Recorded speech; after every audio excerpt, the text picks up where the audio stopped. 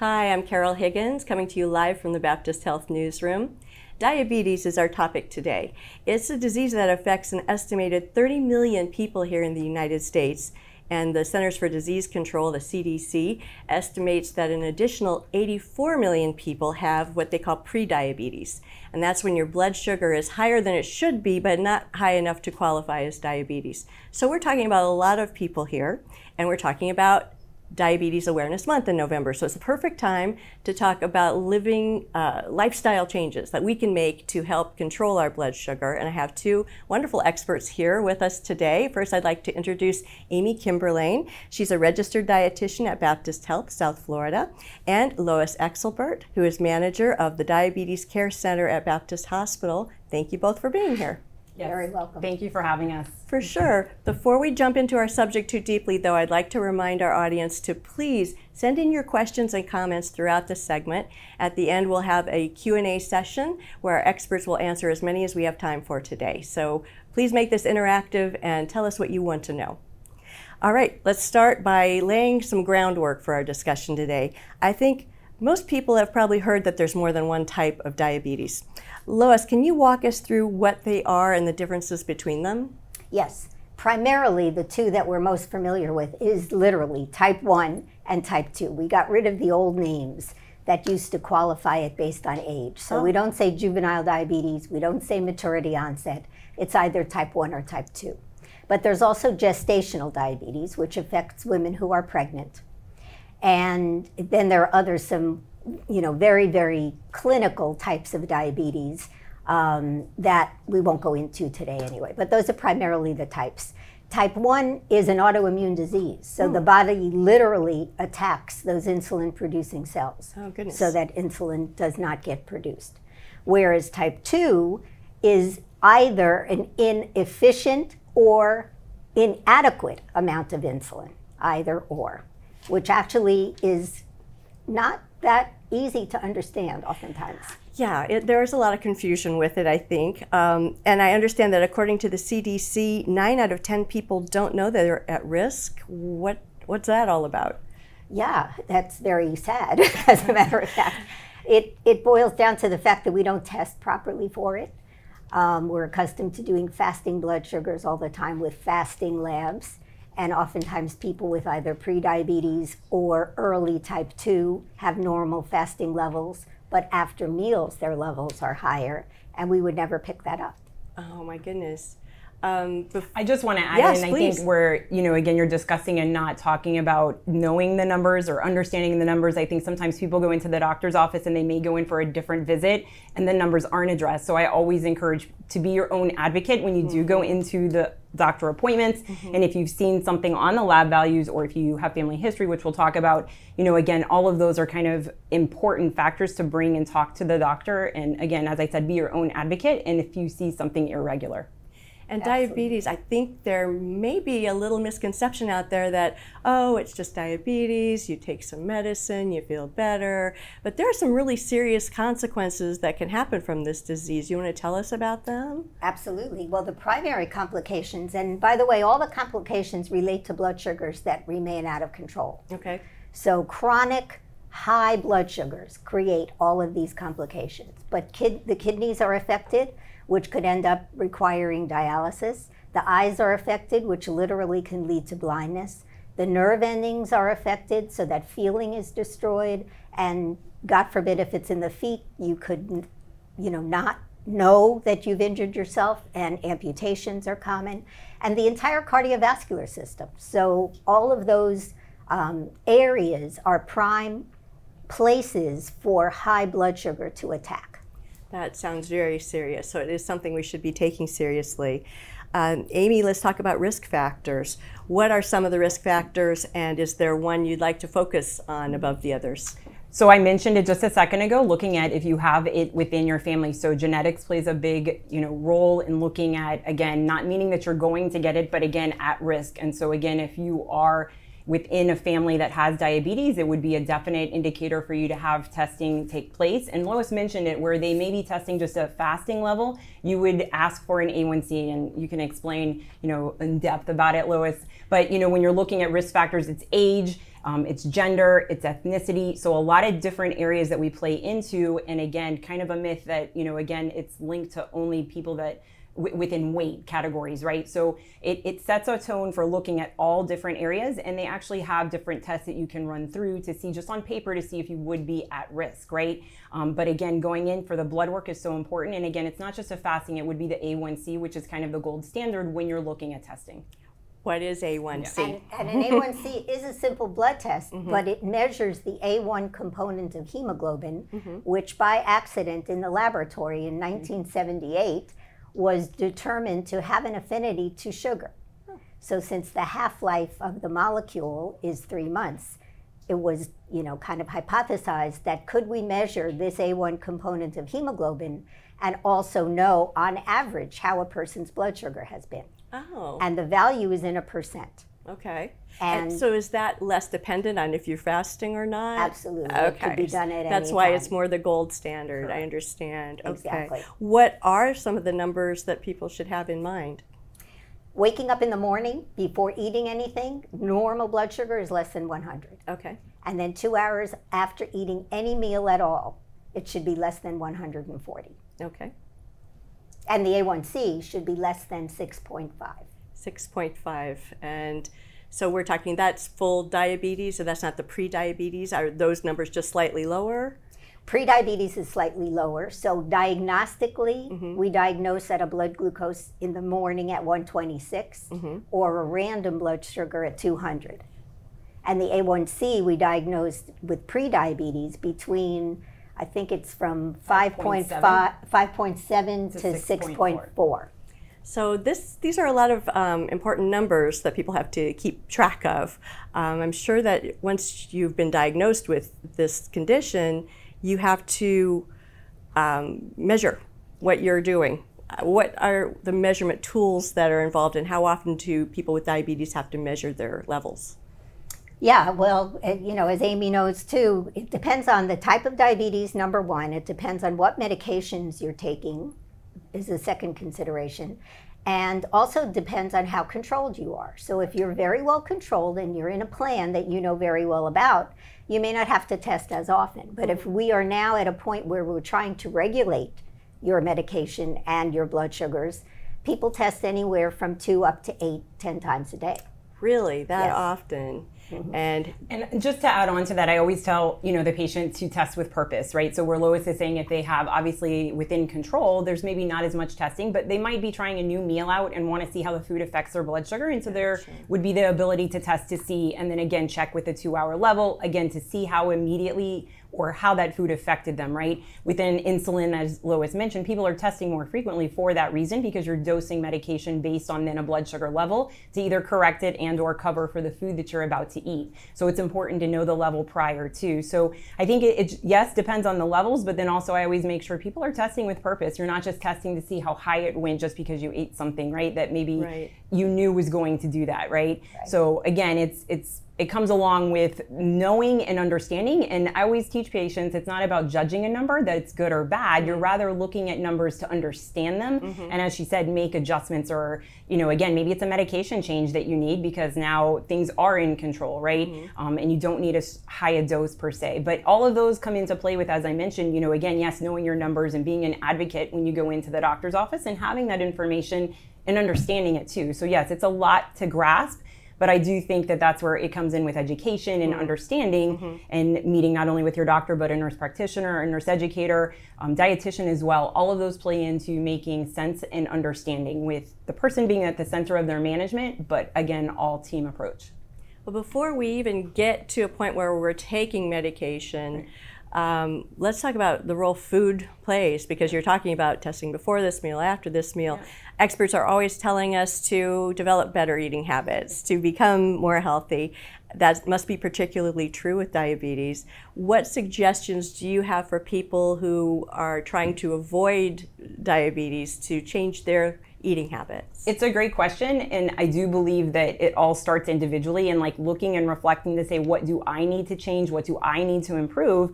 So my goal might be different than Lois's, right? And different for whomever's watching today, but it's that self-reflection and looking. We kind of gear it towards a plate. Baptist has a plate, and what we do is we look at making half of the plate to be non-starchy vegetables, a quarter of the plate to be lean protein, and a quarter of the plate to be what would be a whole grain. So all of those then create the discussion of, are you eating enough vegetables?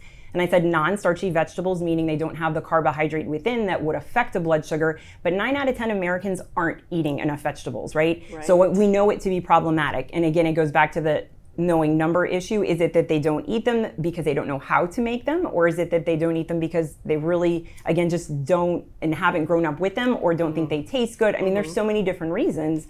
But again, that's the encouragement to say, hey, can you try a new vegetable out for the week? Try it 3 different ways. Maybe then you find the way that you do like, so that now you're including it.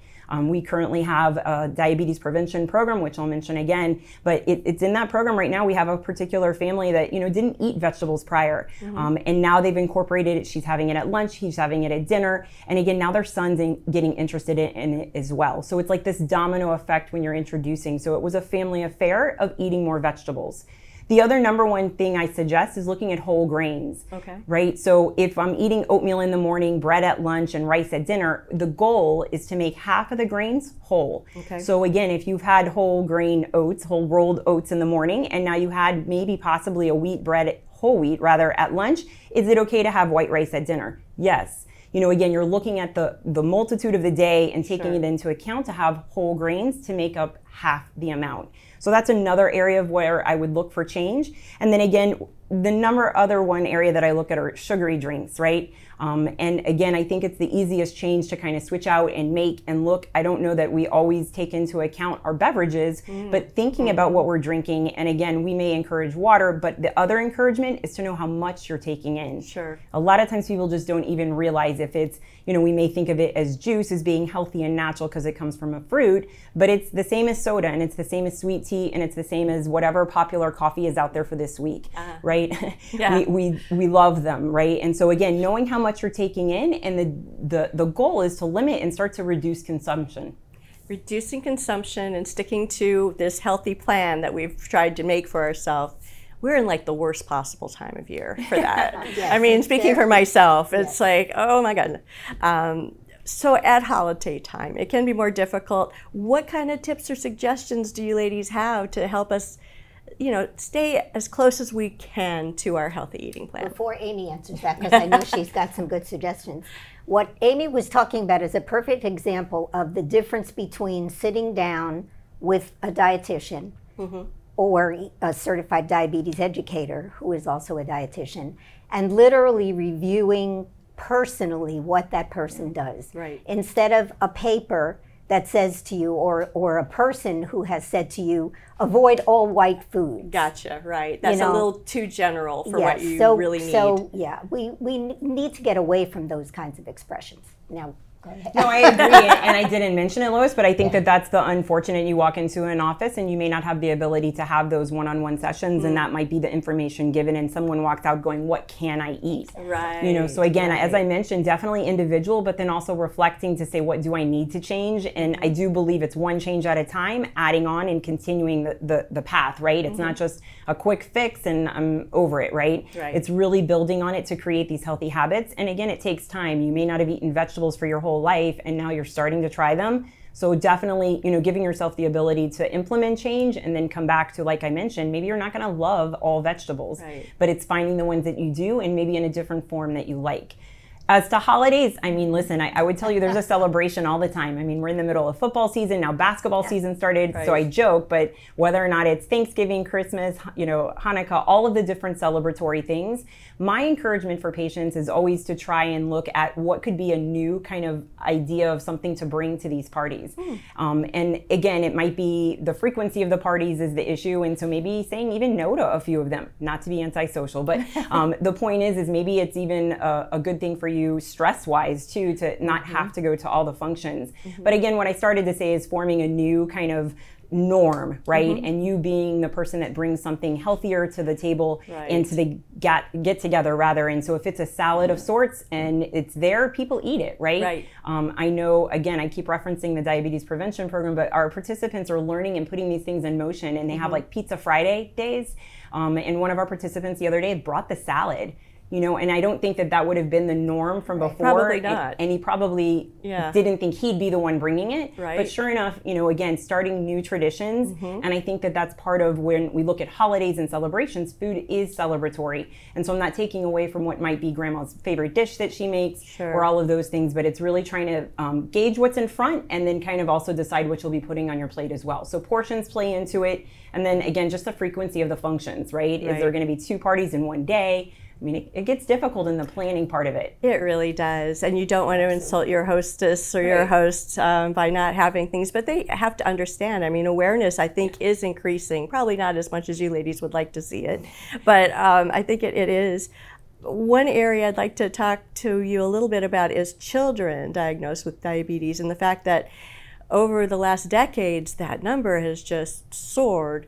What can you tell us about that, Lois? Is it what they're eating or what's happening? Well, it's a really good question, and it's a complicated, kind of answer as well, including the fact that we don't know for sure. But type 1 diabetes used to always occur in children. Now it occurs in adults, and type 2 diabetes that used to always occur just in adults is now occurring in children. So it's a combined effect, whether it is also hereditary and genetic and ethnic in nature, which is in both types of diabetes, by the way. Or, how much is hereditary and how much is environmental. And, if the kinds of foods you're growing up with are the kinds of foods that can cause you to be overweight, or the fact that you never exercise, then those are 2 environmental factors that clearly can increase the percentage of people with diabetes. And I know one factor that I've heard you speak about, Amy, before is hidden sugars. And you already talked about the sugary drinks, but what about all these other places where we might think it might be labeled healthy, but there's sugar hidden? Do you have any examples of that for us? Lois laughs, but I mean, I think it's truthful in that when we discuss sugar, so I mentioned it in beverages, and I would tell you that it's added sugars in general. So whether it's, again, honey or maple syrup or agave, all of those are referenced to being kind of maybe in the thought, what you said, healthier. They're still considered added sugar. And so when we think of added sugar, it goes back to knowing how much that you're getting and then those hidden places, as you alluded to. So whether it's yogurt, whether it's ketchup, whether it's bread, whether it's cereal that people's eating, all of those are different locations of where sugar can be added versus kind of obvious ones like desserts, cakes, cookies, pies, candy, right? That's added sugar. So how much added sugar should someone consume in a day? For females, it's 6 teaspoons, which equates to roughly 24 grams. So whether you're measuring it with a teaspoon or you're looking at a label. And then for men, it's 9 teaspoons or roughly 36 grams. So again, that's added versus natural. So pretty different than fruit, right? But again, if now I'm eating yogurt and I'm looking at a label and I see that it has 12 grams of added sugar, again, and I know I can only have 24, that's already half my day's intake from something I thought to appear to be healthy.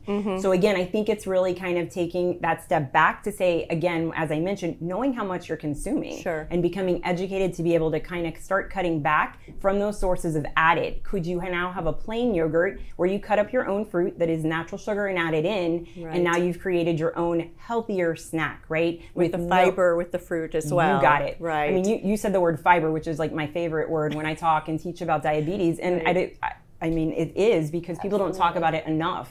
We associate it with helping people go to the bathroom, but within blood sugar levels, it actually keeps them more steady and controlled. So instead of a quick spike, it's more kind of buffered and steady because you don't digest it. So fiber is really, truly important, and that's why it goes back to half of the plate being from those non-starchy vegetables, right? And again, whole grains that have the fiber as well. So all of that combined to help, again, within blood sugar control, but also, again, just leading overall healthier habits. And to enhance satiety. Yeah. If you eat something high fiber, it remains makes with you full, longer. Right. Exactly. It makes you feel less likely to think about what am I going to eat next. Exactly. You said about label reading, which I've become more of a label reader every year, and I love it. Is keeping a food log or journal something that you recommend? So with food, it goes back to testing, same concept of testing with purpose. It's the same with logging with purpose, right? Okay. If I need to kind of see a day's intake and now someone writes it down and they're keeping track of it, the actual part that I really want them to really look at is more measurements, right? I was teaching a class yesterday and I mentioned a cup of rice, right, for a gentleman, and he looked at me and he laughed and he's like, that's not enough. I'm not, right. You're going to keep me hungry and starving, right? And that's not the point of it. It's really to try and now balance that plate with not just the rice, but also his vegetables and his protein, which I think he was missing the point of. Now it's like a combined effect to fill the plate, right? But looking at carbohydrates and having a limitation, it's not just the quantity, it's also the quality. So the brown rice versus like a white rice for the fiber, as you mentioned, but then also combining it with what else is on the plate. So measurements are important when it comes to food. And then yes, maybe keeping track here and there. Again, I always connect it with the blood sugars in people with type 2, with diabetes, because again, it's that understanding of it versus just saying, I went high after a meal, why, right? You can go back now and keep track, not with just the blood sugar level, but also possibly what you've written down with food as a indicator of what it might have been. Is there a way for me to take my fasting blood sugar level at home? Oh, sure. Well, there's blood glucose meters. I happen to bring one with me. Okay. She just happens to have it. I just happen to have one. Yes. They look like this. It comes with a little finger sticker that has a tiny little needle in it, which does not hurt, by the way. And you change the needle each time. You don't see that coming at you, though. And you don't see it coming at you. Correct. It's spring-loaded, so you don't feel it. So you can do that whenever you need to. You don't have to wait you to put a little have strip somebody else in the do machine, it. and you test your blood sugar, and you know exactly what it is. But this is now being outdone by continuous glucose sensing type devices that you can actually wear a little patch that that a sensor is in the interstitial fluid and remains there for 14 days. And then you have this little reader or a phone, actually, that you swipe. You might have seen that on TV. I think so. That you swipe over the disc, and it tells you precisely now what is your blood sugar. Not only does it tell you that without the stick, also every 5 minutes, this reader is recording blood sugars. So in the course of a day, you see where have you fallen? Where are most of your blood sugars in the time of the day? And within the 2 weeks, that 2-week information is absolutely incredible for anybody to try to evaluate what that person really needs. Well, we've got a couple more questions from our audience, but before we get to those, I'd like to ask you, I know you're both not only experts, but you're educators, and a lot of your focus is on helping people in our community, not just our particular patients, learn about diabetes and preventing it. What kinds of classes or programs does Baptist Health offer to people in the community? So the easiest way to find out with all of our programs is to go to our website, and that would be www.baptisthealth.net/wellness. And once you get to that webpage, you can type in diabetes. You could type in other topics as well. Today's is diabetes, and all of our programs will come up. We do a general diabetes class with a nurse and a dietitian. Those run in English and in Spanish. And then the other one that we have upcoming, as I mentioned to you as well, is our diabetes prevention program. So again, we'll have the information on the website that you can see which classes may tailor to you specifically, and you can find out more information to contact us about. Very good. Well, I know we have a couple questions from our audience. Here's one. Does ethnicity play a role for high risk? Yes. There are some ethnic groups that do have a higher percentage of diabetes. Primarily type 1 or type 2. There are some, the Pima Indians, for example, are very high risk for type 2. African Americans, Hispanics, and as I said, Native Americans. So those groups do have a higher affinity toward the development of diabetes. Okay. And someone would like to know if you could explain the A1C test again and what that is and how it works. Sure. So to make it simple, it's a simple blood test. Okay. Okay. And what that measures is an A1C component of hemoglobin, which almost is irrelevant. But the answer to that test is, on average, over the last 3 months, how well has your blood sugar been controlled? Okay. So our goal is that if you have diabetes and you're striving for control, you want your A1C to be less than 7% to avoid complications. Okay. Okay. Even though 6.5 is normal.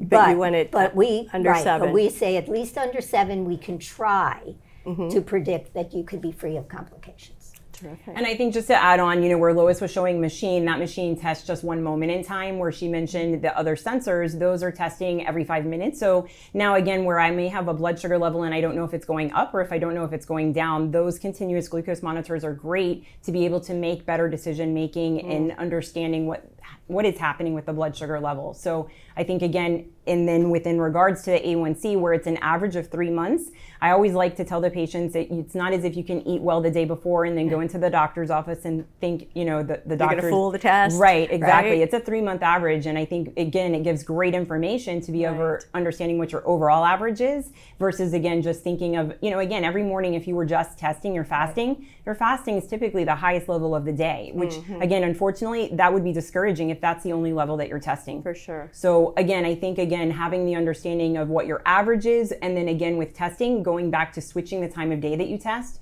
so that you can understand where you're at throughout the day versus just maybe that highest level, which is the fasting. Okay. I think we have time for one more viewer question. Can diabetes be reversed? That's always a great question. There is no cure for diabetes at this point in time. Okay. And a lot of people like to say, I reversed my diabetes. We like saying you have placed your diabetes in remission. Okay. So you can be in a state that your blood sugars can be perfectly normal with or without medication, but that doesn't mean that your diabetes went away. It didn't go away. Correct. All right. Well, thank you guys. We've come to almost the end of our time, so I'd like to wrap up with each of you leaving us with a final thought or a final suggestion for our viewers today. My final thought is, this is not your grandmother's diabetes. So we have learned an enormous amount about the different types of diabetes and how to treat it.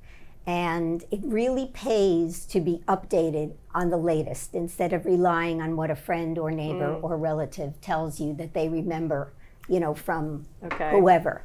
And I think that's extremely important. Yeah, I think for me, it's always going back to food, right? And I think, as I mentioned, my encouragement is always for people to really, truly strive to improve and change one thing at a time so that, again, it's not as if you're changing everything all at once and you're really implementing and making the change. So reflection and seeing where you need to improve upon to feel better and obviously improve your health overall. And as Lois mentioned, you can always check in, as I said, our website, www.baptisthealth.net/wellness for all our upcoming programs, diabetes related and others. Terrific. That's a lot of really useful information, and I know there's even more available on the website. Thank you both so much for joining us today. Thank you. Thank you for having us. For sure, and thank you guys for watching and for submitting the questions and making this interactive. We'd like to remind you to please follow us on our social media channels. Our handles are on the screen for Facebook, Twitter, LinkedIn, and Instagram. You'll be able to get the latest health news and keep up with events that are happening here at Baptist Health. On behalf of all of us at Baptist Health South Florida, I'm Carol Higgins. Thanks for watching, and we'll see you again next time.